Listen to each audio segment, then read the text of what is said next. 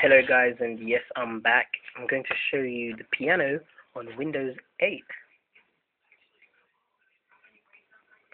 And this is Windows 8, and this is the piano. And it works very well. You can something like this. You can even do two at a time.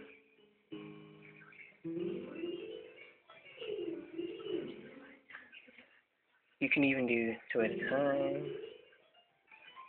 And it totally, you can record what you're doing by using that button there. And stop recording.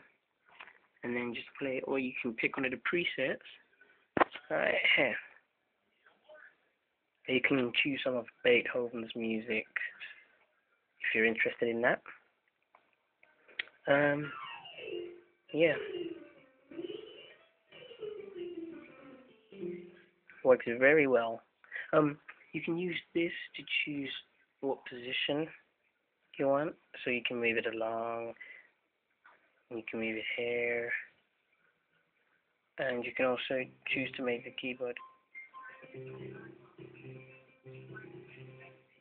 high or low, or you can make the range so you can see more of the keyboard in one go, or you can choose to see the big bits.